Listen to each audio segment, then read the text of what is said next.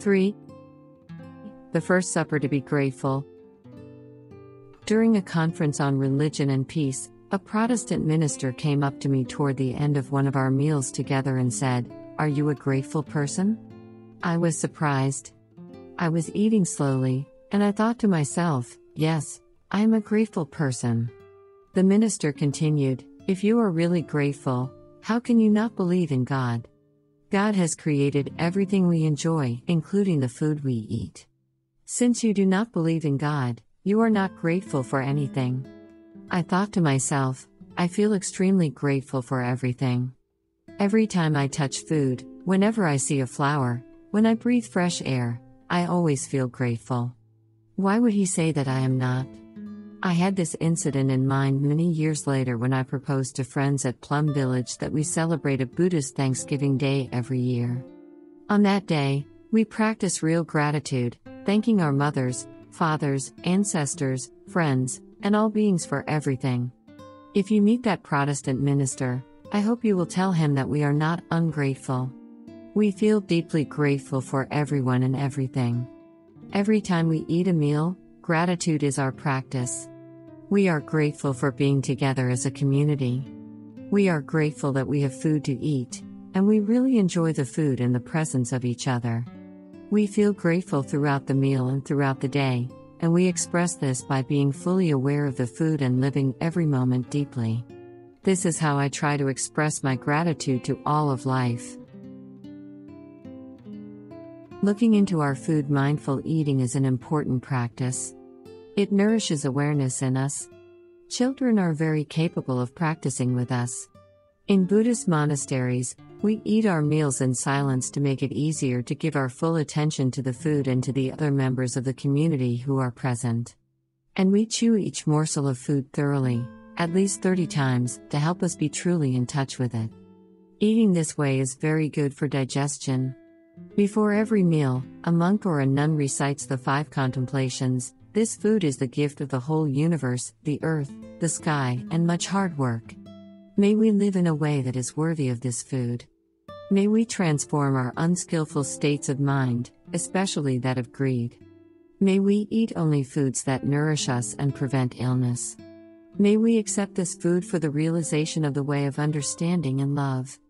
Then we can look at the food deeply, in a way that allows it to become real. Contemplating our food before eating in mindfulness can be a real source of happiness. Every time I hold a bowl of rice, I know how fortunate I am. I know that 40,000 children die every day because of the lack of food and that many people are lonely, without friends or family. I visualize them and feel deep compassion. You don't need to be in a monastery to practice this. You can practice at home at your dinner table. Eating mindfully is a wonderful way to nourish compassion, and it encourages us to do something to help those who are hungry and lonely. We needn't be afraid of eating without having the TV, radio, newspaper, or a complicated conversation to distract us. In fact, it is wonderful and joyful to be completely present with our food. Living in the presence of God in the Jewish tradition, the sacredness of mealtimes is very much emphasized. You cook, set the table, and eat in the presence of God. Piety is an important word in Judaism, because all of life is a reflection of God, the infinite source of holiness. The entire world, all the good things in life, belong to God, so when you enjoy something, you think of God and enjoy it in His presence. It is very close to the Buddhist appreciation of interbeing and interpenetration. When you wake up, you are aware that God created the world. When you see rays of sunlight streaming through your window, you recognize the presence of God. When you stand up and your feet touch the ground, you know the earth belongs to God. When you wash your face, you know that the water is God.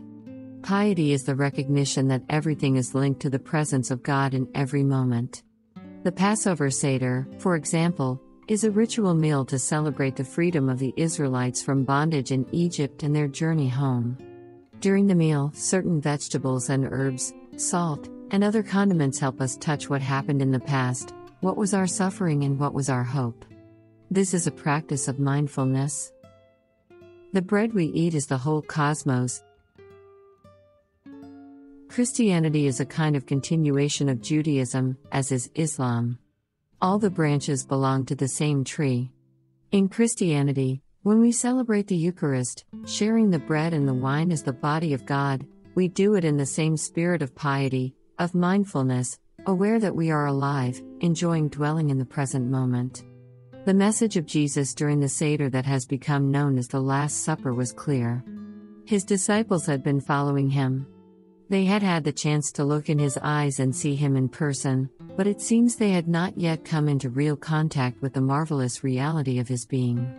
So when Jesus broke the bread and poured the wine, he said, "This is my body. This is my blood.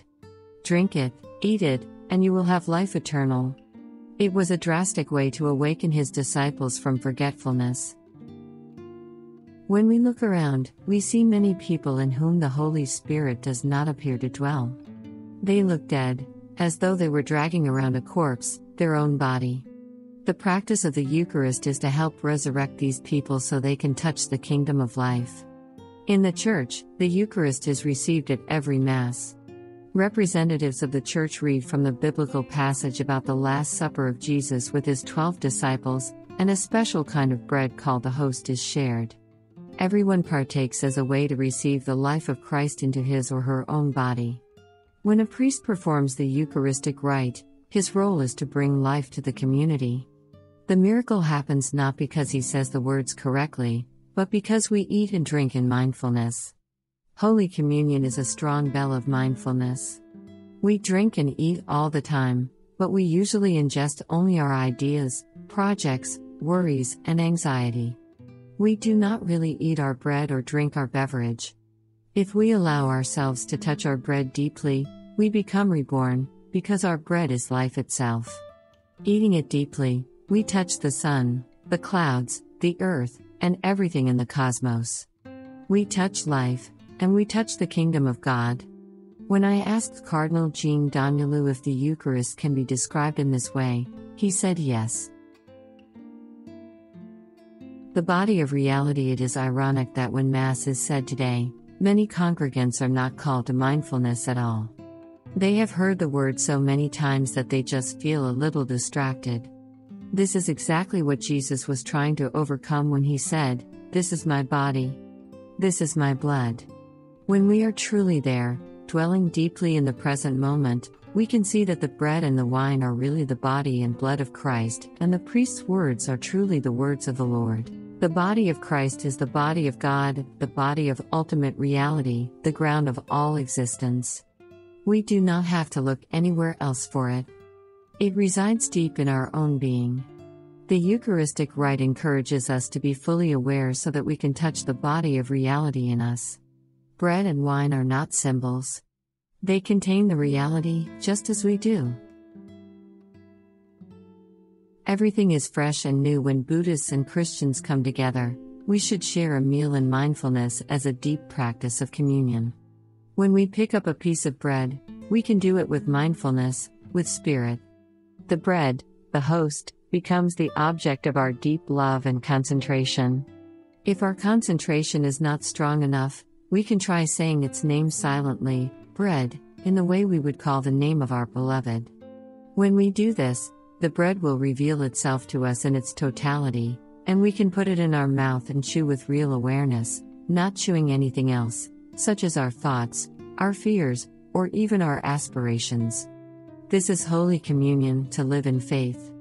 When we practice this way, every meal is the Last Supper. In fact, we could call it the First Supper, because everything will be fresh and new. When we eat together in this way, the food and the community of co-practitioners are the objects of our mindfulness. It is through the food and one another that the ultimate becomes present. To eat a piece of bread or a bowl of rice mindfully and see that every morsel is a gift of the whole universe is to live deeply. We do not need to distract ourselves from the food, even by listening to scriptures or the lives of bodhisattvas or saints. When mindfulness is present, the Buddha and the Holy Spirit are already there. For living Buddha, living Christ, his life is his teaching. There is a science called Buddhology, the study of the life of the Buddha. As an historical person, the Buddha was born in Kapilavastu, near the border between India and Nepal, got married, had one child, left home, practiced many kinds of meditation, became enlightened, and shared the teaching until he died at the age of 80. But there is also the Buddha within ourselves who transcends space and time. This is the living Buddha, the Buddha of the ultimate reality, the one who transcends all ideas and notions and is available to us at any time. The living Buddha was not born at Kapilavastu, nor did he pass away at Kushinagar. Christology is the study of the life of Christ. When speaking about Christ, we also have to know whether we mean the historical Jesus or the living Jesus. The historical Jesus was born in Bethlehem, the son of a carpenter, traveled far from his homeland, became a teacher, and was crucified at the age of 33. The living Jesus is the Son of God who is resurrected and who continues to live. In Christianity, you have to believe in the resurrection or you are not considered a Christian. I am afraid this criterion may discourage some people from looking into the life of Jesus. That is a pity, because we can appreciate Jesus Christ as both an historical door and an ultimate door. When we look into and touch deeply the life and teaching of Jesus, we can penetrate the reality of God. Love, understanding, courage, and acceptance are expressions of the life of Jesus. God made himself known to us through Jesus Christ. With the Holy Spirit and the kingdom of God within him, Jesus touched the people of his time. He talked with prostitutes and tax collectors, and had the courage to do whatever was needed to heal his society. As the child of Mary and Joseph, Jesus is the Son of woman and man. As someone animated by the energy of the Holy Spirit, he is the Son of God. The fact that Jesus is both the Son of Man and the Son of God is not difficult for a Buddhist to accept. We can see the nature of non-duality in God the Son and God the Father, because without God the Father within him, the Son could never be. But in Christianity, Jesus is usually seen as the only Son of God. I think it is important to look deeply into every act and every teaching of Jesus during his lifetime, and to use this as a model for our own practice. Jesus lived exactly as he taught, so studying the life of Jesus is crucial to understanding his teaching. For me, the life of Jesus is his most basic teaching, more important than even faith in the resurrection or faith in eternity.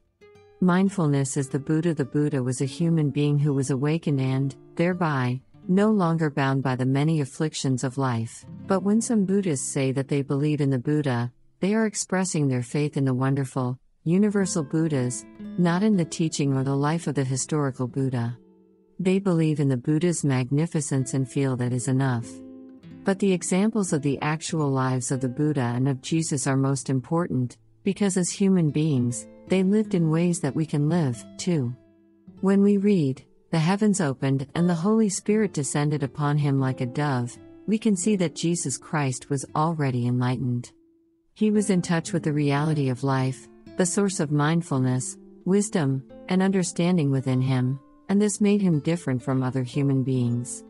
When he was born into a carpenter's family, he was the Son of Man. When he opened his heart, the door of heaven was opened to him. The Holy Spirit descended on him like a dove, and he was manifested as the Son of God, very holy, very deep, and very great. But the Holy Spirit is not just for Jesus alone, it is for all of us.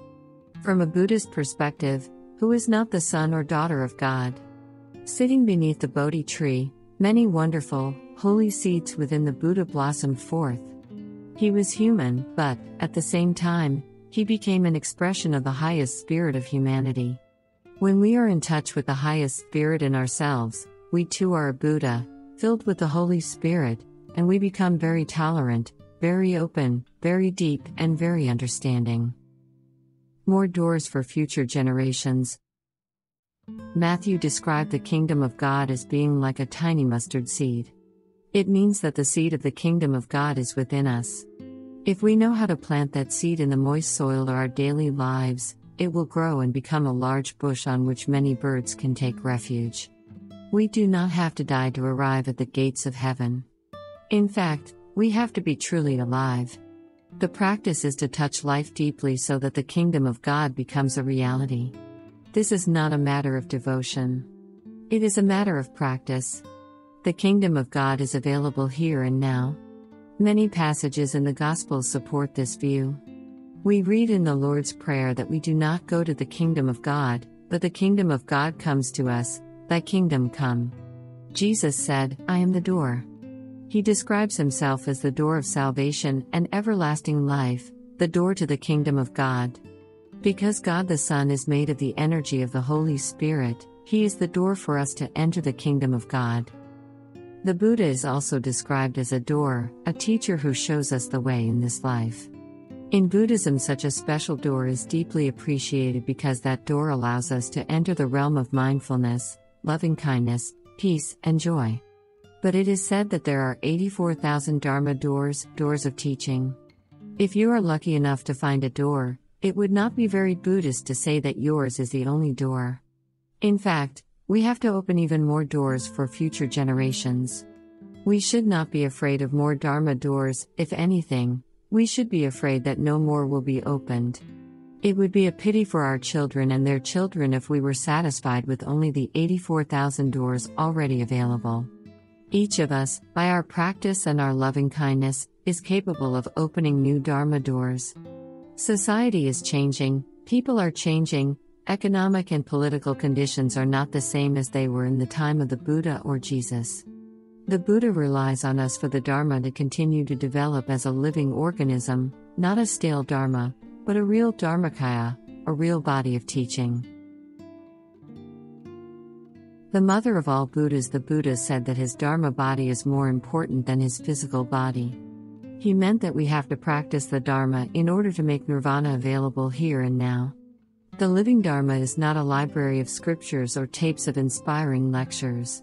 The living Dharma is mindfulness, manifested in the Buddha's daily life and in your daily life, also. When I see you walking mindfully, I touch the peace, joy, and deep presence of your being. When you take good care of your brothers and sisters, I recognize the living Dharma in you. If you are mindful, the Dharmakaya is easy to touch. The Buddha described the seed of mindfulness that is in each of us as the womb of the Buddha, Tathagata. We are all mothers of the Buddha because we are all pregnant with the potential for awakening. If we know how to take care of our baby Buddha by practicing mindfulness in our daily lives, one day the Enlightened One will reveal himself or herself to us. Buddhists regard the Buddha as a teacher and a brother, not as a god. We are all Dharma brothers and sisters of the Buddha. We also say that Prajnaparamita, perfection of wisdom, is the mother of all Buddhas.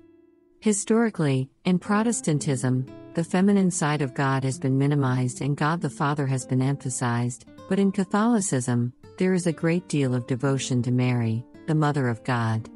In fact, Father and Mother are two aspects of the same reality. Father is more expressive of the side of wisdom or understanding, and Mother the side of love or compassion.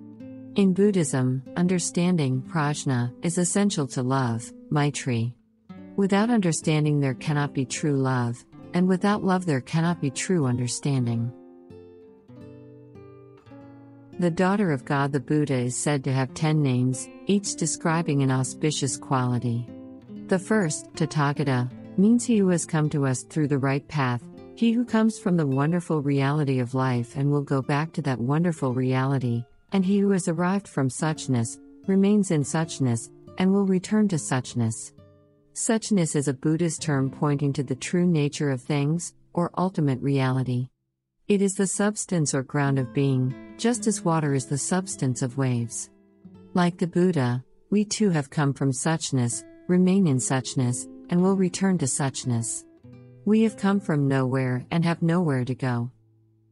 One Buddhist sutra tells us that when conditions are sufficient, we see forms, and when conditions are not sufficient, we don't.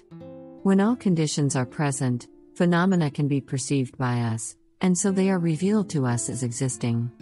But when one of these conditions is lacking, we cannot perceive the same phenomena, so they are not revealed to us, and we say they do not exist. But that is not true. In April, for example, we cannot see sunflowers around Plum Village, our community in southwestern France, so you might say the sunflowers do not exist. But the local farmers have already planted thousands of seeds, and when they look at the bare hills, they see sunflowers already. The sunflowers are there. They lack only the conditions of sun, heat, rain, and July. Just because you cannot see them does not mean that they do not exist. In the same way we say that the Tathagata does not come from anywhere and will not go anywhere. He comes from ultimate reality and will go back to ultimate reality, unbound by space and time. If you walk past the fields near Plum Village in April and ask them to reveal to you the ultimate dimension of reality, the kingdom of God, the fields will suddenly be covered with beautiful, golden sunflowers. When Street Francis looked deeply at an almond tree in winter and asked it to speak to him about God, the tree was instantly covered with blossoms. The second name of the Buddha is Arhat, one who is worthy of our respect and support. The third is Sambuddha, one who is perfectly enlightened. The fourth is Vijaykarana Sampanna, one who is endowed with insight and conduct. The fifth is Sagata, one who has gone happily along the path. The sixth is Lokaviju, one who knows the world well. The seventh is Anuttarapuruषadamyasarati, the unsurpassed leader of those to be trained and taught. The eighth is Sastadevamanyusayanam, teacher of gods and humans. The ninth is Buddha, enlightened one. The 10th is Bhagavat, blessed one. Every time we take refuge in the Buddha, we take refuge in the one who has these 10 attributes, which are at the core of human nature. Siddhartha is not the only Buddha. All beings in the animal, plant, and mineral worlds are potential Buddhas. We all contain these 10 qualities of a Buddha in the core of our being. If we can realize these qualities in ourselves, we will be respected and honored by all people. I see the rite of baptism as a way of recognizing that every human being, when open to the Holy Spirit, is capable of manifesting these qualities, which are also the qualities of being a son or daughter of God. We do not speak about original sin in Buddhism, but we do talk about negative seeds that exist in every person, seeds of hatred, anger, ignorance, intolerance, and so on, and we say that these seeds can be transformed when we touch the qualities of a Buddha, which are also seeds within us. Original sin can be transformed when one is in touch with the Holy Spirit. Jesus is the Son of God and the Son of Man.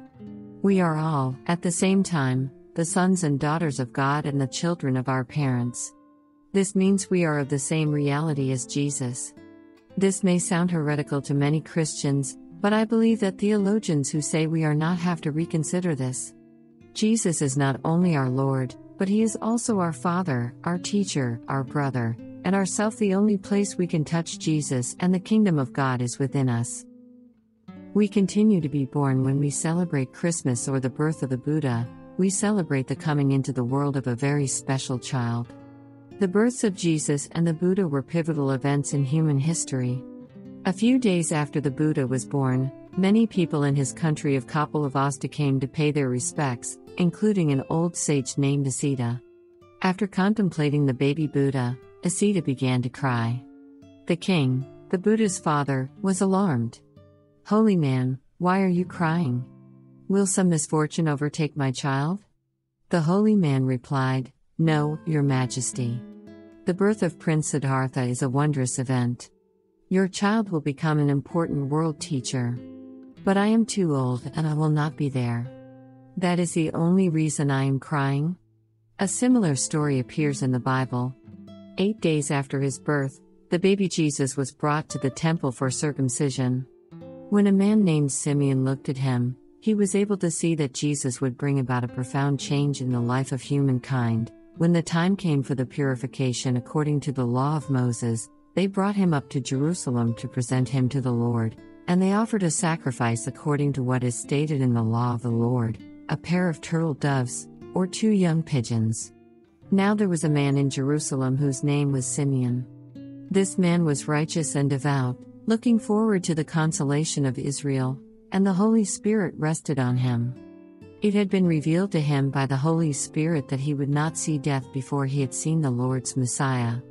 Guided by the Spirit, Simeon came into the temple, and when the parents brought in the child Jesus to do for him what was customary under the law, Simeon took him in his arms and praised God, saying, "Master, now you are dismissing your servant in peace according to your word, For my eyes have seen your salvation which you have prepared in the presence of all peoples, a light for revelation to the Gentiles and for glory to your people, Israel. And the child's father and mother were amazed at what was being said about him. Whenever I read the stories of Asita and Simeon, I have the wish that every one of us could have been visited by a sage when we were born. The birth of every child is important, not less than the birth of a Buddha. We, too, are a Buddha to be, and we continue to be born every minute. We, too, are sons and daughters of God and the children of our parents. We have to take special care of each birth. Touching our ancestors, I am not sure if I am myself or if I am my brother. Before I came into the world, another boy tried to come before me, but my mother miscarried him. If he had continued to live, I would have another brother. Or perhaps I would have been my brother. Many times as a child, I pondered this. Expecting parents have to be very careful because they carry within them a baby, one who might become a Buddha or Lord Jesus. They have to be mindful of what they eat, what they drink, what they think, and how they act. The way they take care of their bodies and their feelings affects the well-being of the child within. Our mothers and fathers helped us come to be, and, even now, they continue to give us life. Whenever I have difficulties, I ask for their support, and they always respond. Our spiritual ancestors have also given birth to us, and they, too, continue to give birth to us.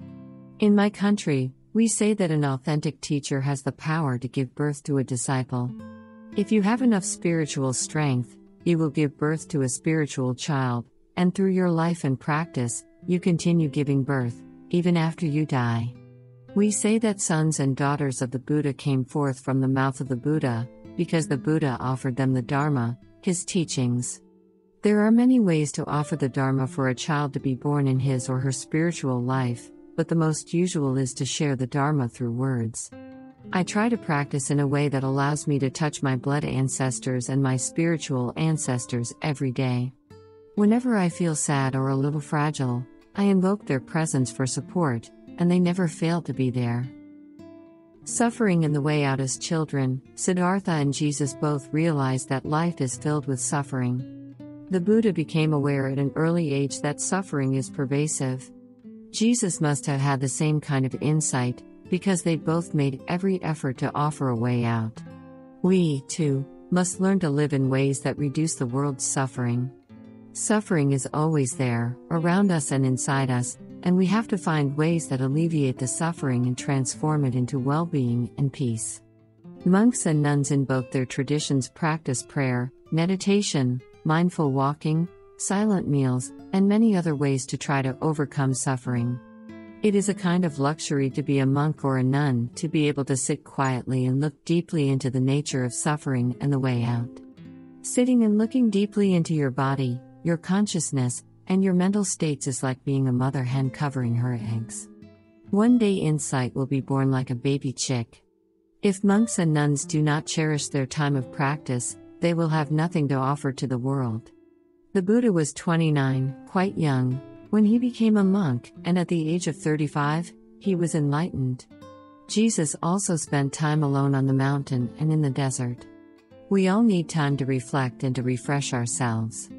For those who are not monks or nuns, it may be difficult to find the time to meditate or pray, but it is important to do so. During a retreat, we learn how to maintain awareness of each thing we do, and then we can continue the practice in our daily lives. If we do this, we will see deeply into the nature of our suffering, and we will find a way out. That is what the Buddha said in his first Dharma talk at the Deer Park in Sarnath. Look deeply into the nature of suffering to see the causes of suffering and the way out. Monks and non-monks can all practice this. I am the way. The Theravada school of Buddhism emphasizes the actual teaching of the historical Buddha, the Buddha who lived and died. Later, the idea of the living Buddha was developed in the Buddhism of the northern schools, the Mahayana. When the Buddha was about to pass away, many of his disciples were upset that he would no longer be with them. So he reassured them by saying, "My physical body will no longer be here, but my teaching body, Dharmakaya, will always be with you.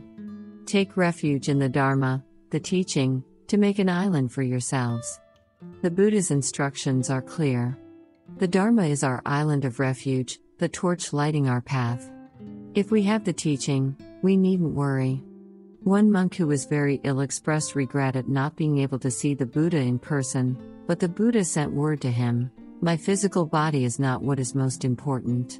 If you have the Dharma body with you, if you have confidence in the Dharma, if you practice the Dharma, I am always with you." Jesus also said, "Whenever 2 or 3 are gathered in my name, I am there." I am always there for you. After the Buddha passed away, the love and devotion to him became so great that the idea of Dharmakaya changed from the body of teaching to the glorious, eternal Buddha, who is always expounding the Dharma. According to Mahayana Buddhism, the Buddha is still alive, continuing to give Dharma talks. If you are attentive enough, you will be able to hear his teachings from the voice of a pebble, a leaf, or a cloud in the sky. The enduring Buddha has become the living Buddha, the Buddha of faith. This is very much like the Christ of faith, the living Christ. Protestant theologian Paul Tillich describes God as the ground of being. The Buddha is also sometimes described as the ground of being. Seeing the way is seeing me. To encounter a true master is said to be worth a century of studying his or her teaching, because in such a person we witness a living example of enlightenment. How can we encounter Jesus or the Buddha? It depends on us. Many who looked directly into the eyes of the Buddha or Jesus were not capable of seeing them. One man who wanted to see the Buddha was in such a hurry that he neglected a woman in dire need whom he met along the way. When he arrived at the Buddha's monastery, he was incapable of seeing him. Whether you can see the Buddha or not depends on you, on the state of your being. I am understanding, I am love. Like many great humans, the Buddha had a hallowed presence. When we see such persons, we feel peace, love, and strength in them, and also in ourselves. The Chinese say, when a sage is born, the river water becomes clearer and the mountain plants and trees become more verdant. They are describing the ambience surrounding a holy man or woman. When a sage is present and you sit near him or her, you feel peace and light. If you were to sit close to Jesus and look into his eyes, even if you didn't see him, you would have a much greater chance to be saved than by reading his words.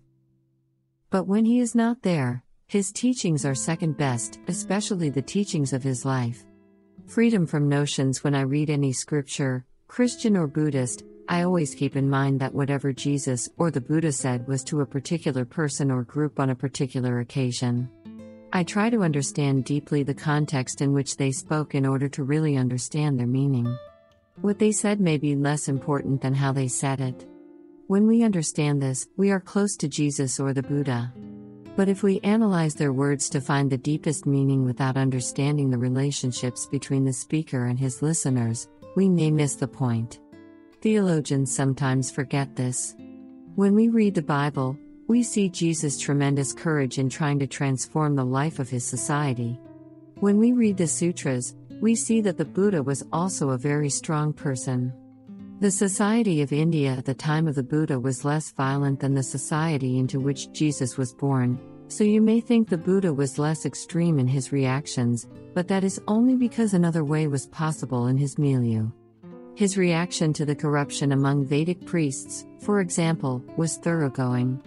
The notion of Atman, self, which was at the center of Vedic beliefs, was the cause of much of the social injustice of the day, the caste system, the terrible treatment of the untouchables, and the monopolization of spiritual teachings by those who enjoyed the best material conditions and yet were hardly spiritual at all.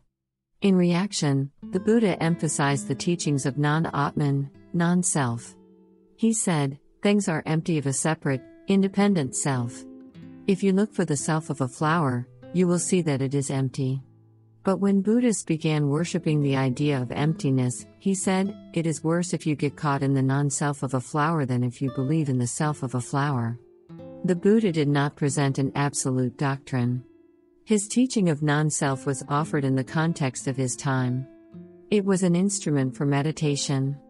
But many Buddhists since then have gotten caught by the idea of non-self.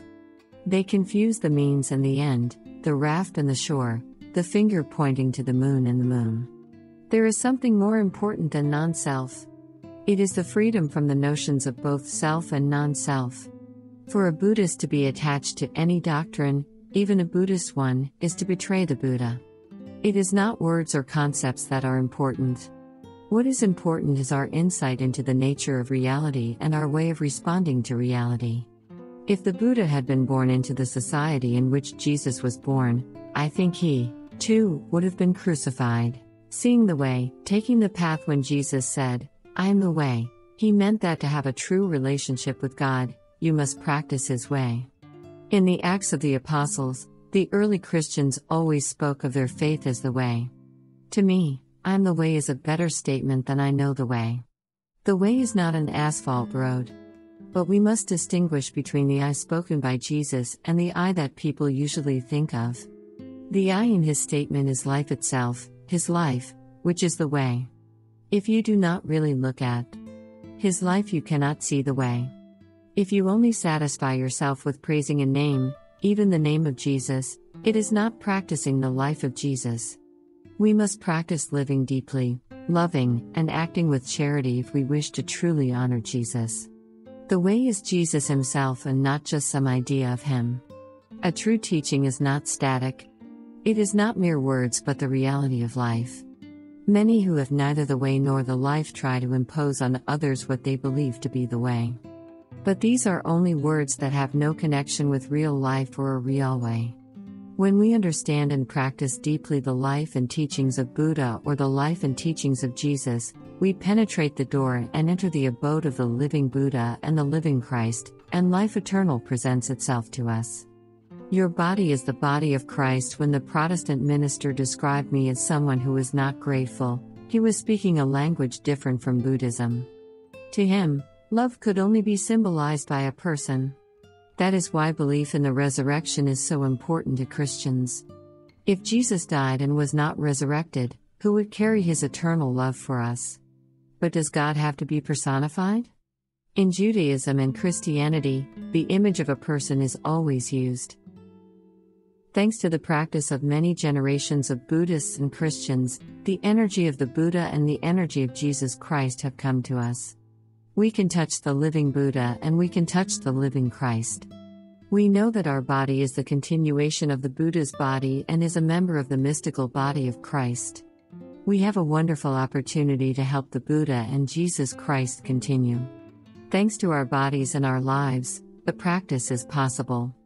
If you hate your body and think that it is only a source of affliction, that it contains only the roots of anger, hatred, and craving, you do not understand that your body is the body of the Buddha, your body is a member of the body of Christ. Enjoy being alive. To breathe and know you are alive is wonderful. Because you are alive, everything is possible. The Sangha, the community of practice, can continue.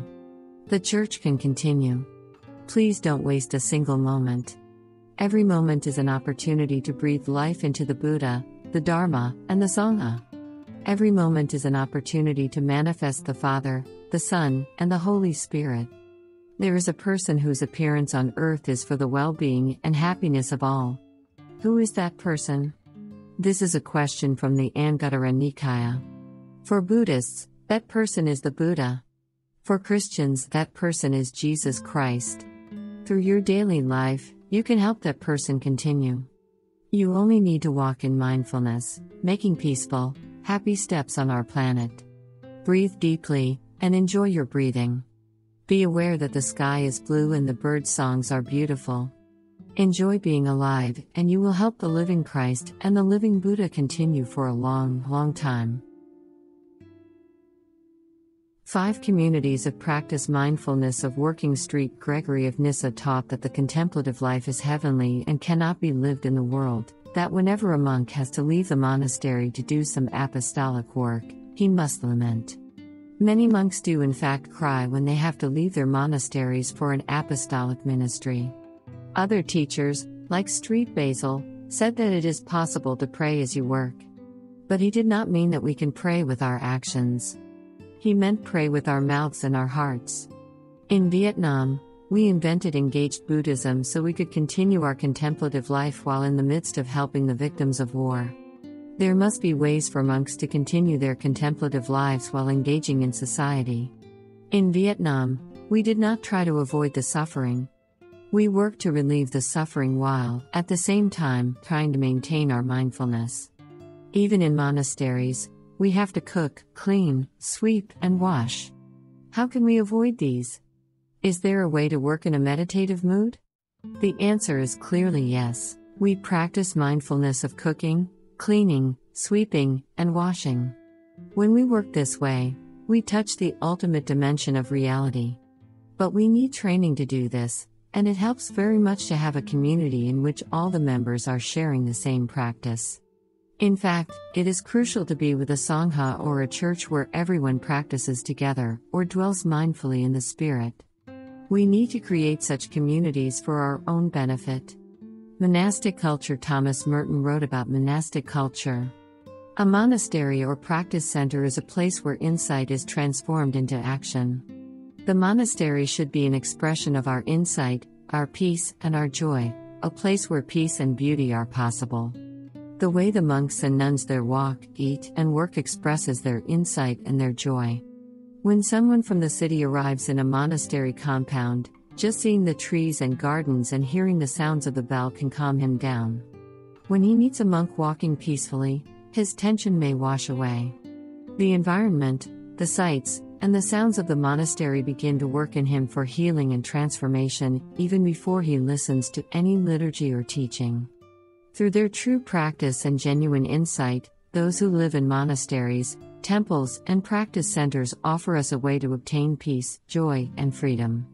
When monks offer retreats, they initiate people into the practice of mindfulness, of touching the best things within themselves and touching the ultimate dimension. They know the time is limited, so they offer only practices that retreatants can bring home and continue in their daily lives. If someone is too busy for a week-long retreat, it is still helpful to come for a weekend or a day of mindfulness, or even half a day. The monks and nuns can offer the peace, joy, and stability they have obtained through the practice. This kind of life can be described as monastic culture. When you practice with others, it is much easier to obtain stability, joy, and freedom. If you have a chance to visit a retreat center, I hope you enjoy your time there sitting, walking, breathing, praying, and doing everything in mindfulness. Community is a refuge in Christianity. The Church is the crown of the path of practice, the true teaching authority. It is often said that there is no salvation outside the Church. In Buddhism, a sangha is a group of monks, nuns, laymen, and lay women who practice together to encourage the best qualities in each other. Some Buddhists respect only the holy sangha, the actual disciples of the Buddha during his lifetime. But they are already gone. To me, to practice with the sangha means to practice with those who are with you now and with those you love. It may not be a holy sangha, but if it moves in the direction of transformation, it is a real sangha. We do not need a perfect or a holy sangha to practice.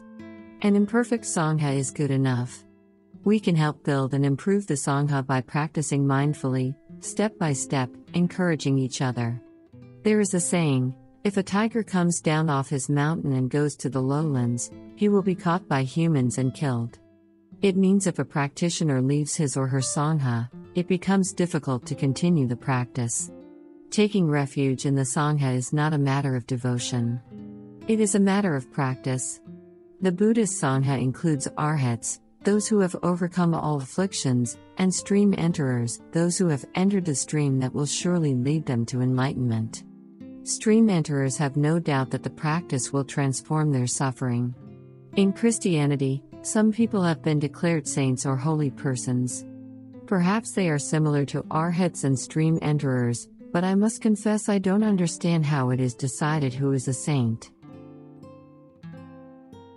Community is a body. In John 15, Jesus says, I am the true vine. Abide in me as I abide in you. Just as the branch cannot bear fruit by itself unless it abides in the vine, neither can you unless you abide in me. This is close to Buddhism. Without mindfulness, we cannot bear the fruit of love, understanding, and liberation. We must bring forth the Buddha in ourselves. We have to evoke the living Buddha in ourselves in order to become more understanding and more loving. Jesus said, "Wherever 2 or 3 are gathered in my name, there I am." In Buddhism, it takes at least 4 persons practicing together to be called a Sangha. That allows the Sangha karma, the legal procedure for making decisions in community life, to be possible. When we live as a Sangha, we regard each other as brothers and sisters, and we practice the 6 concords, sharing space, sharing the essentials of daily life, observing the same precepts, using only words that contribute to harmony, sharing our insights and understanding, and respecting each other's viewpoints. A community that follows these principles always lives happily and at peace. When we gather together to form a Sangha, we practice opening up the confines of our separate self and become a large body of love and understanding. We and our brothers and sisters are one. This idea of salvation is echoed in the Eastern Orthodox Church, which has even more of a sense of togetherness. You can only be saved as a community. The Holy Spirit is the soul of the Church. When you hammer a nail into a board and accidentally strike your finger, you take care of the injury immediately. The right hand never says to the left hand, "I am doing charitable work for you." It just does whatever it can to help, giving first aid, compassion, and concern. In the Mahayana Buddhist tradition, the practice of dana, generosity, is like this. We do whatever we can to benefit others without seeing ourselves as helpers and the others as the helped. This is the spirit of non-self. In Christianity, every member of the Church is said to be a part of the body of Christ. In Buddhism, we say that each Sangha member is like a hand or a leg of the Buddha. When we live in accord with the teachings of the Buddha, we are members of one body. If we practice the precepts well and realize deep concentration and understanding, our Sangha can arrive at liberation from afflictions. Even when liberation is not yet total, people can look at our community and appreciate the loving and harmonious atmosphere. When we practice understanding and love, we are a real Sangha, a fertile field in which good seeds will surely flower. If there are too many misunderstandings, disputes, and rivalries among members, a Sangha cannot be called a real Sangha, even if it is in a beautiful temple or famous practice center. A church or community that is not filled with the Holy Spirit is not alive.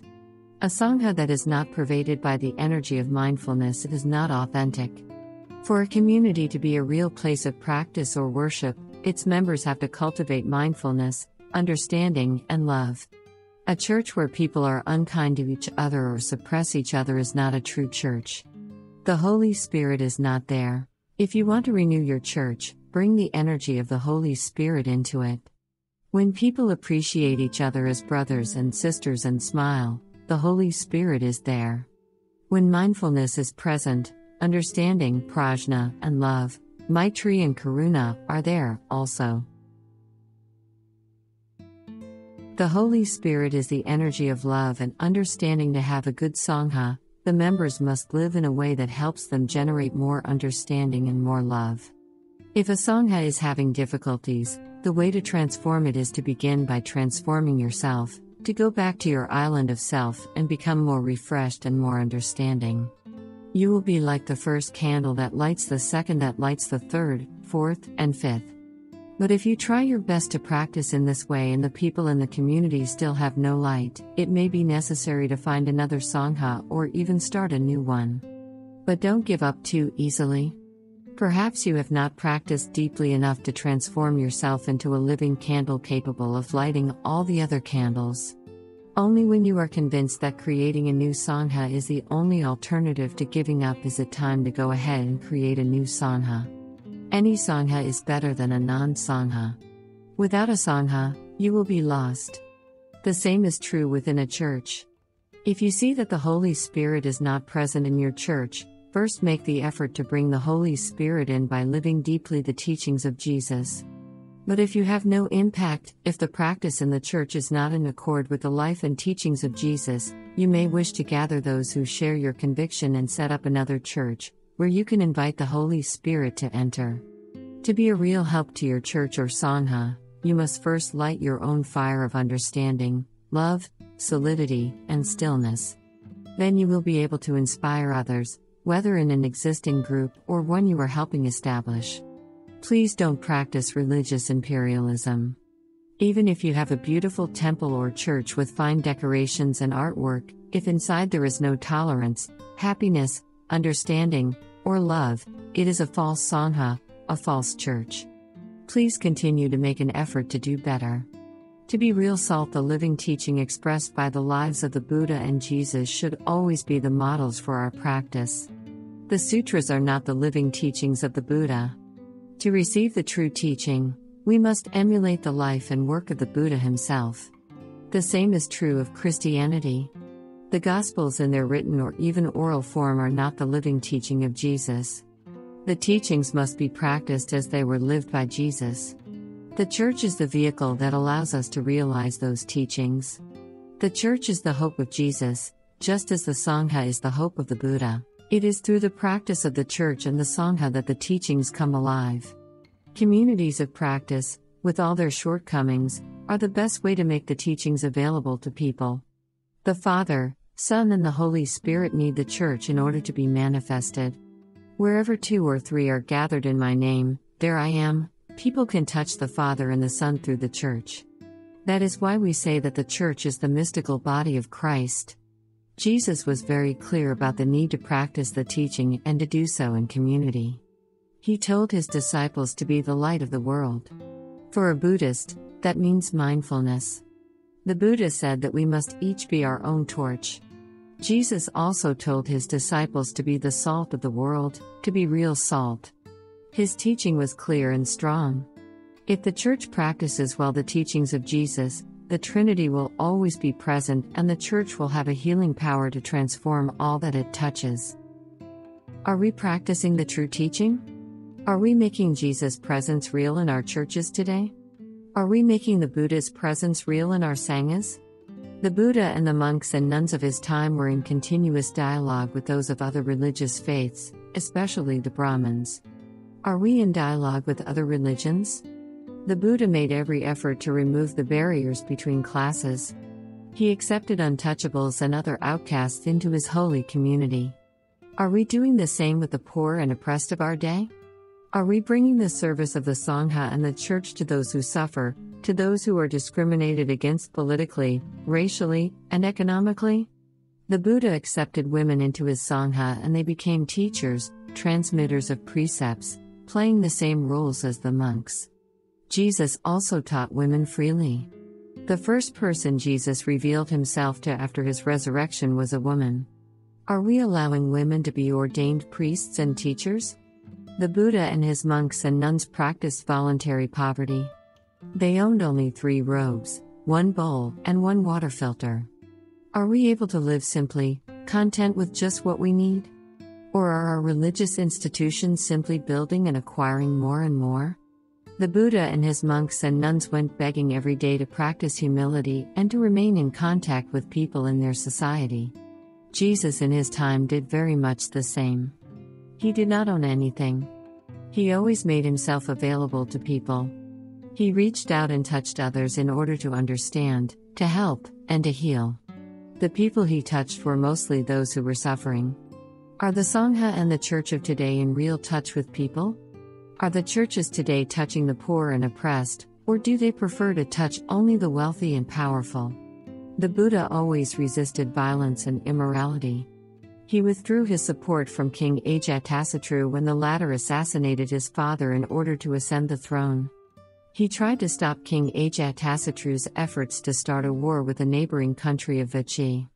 Are our sanghas doing the same, opposing social injustice and violence, or are we blessing wars and sending priests along with our armies to support the efforts of war? With utmost courage, Jesus taught a gospel of nonviolence. Is the Church today practicing the same by its presence and behavior? Do the churches practice nonviolence and social justice, or do they align themselves with governments that practice violence and hatred? During the Vietnam War, the city of Bến Tre was destroyed in the name of salvation. The commander of the operation said, "We had to destroy Bến Tre in order to save it." Is it possible that a servant of the Church blessed the troops being sent to such a war? Jesus needs Christians for the Buddha to be present in the Sangha. We must practice in a way that keeps his teachings alive, and not confined to sermons and scriptures. The best way a Buddhist can keep the teachings of the Buddha alive is to live mindfully in the way the Buddha and his community lived. For Christians, the way to make the Holy Spirit truly present in the Church is to practice thoroughly what Jesus lived and taught. It is not only true that Christians need Jesus, but Jesus needs Christians also for his energy to continue in this world.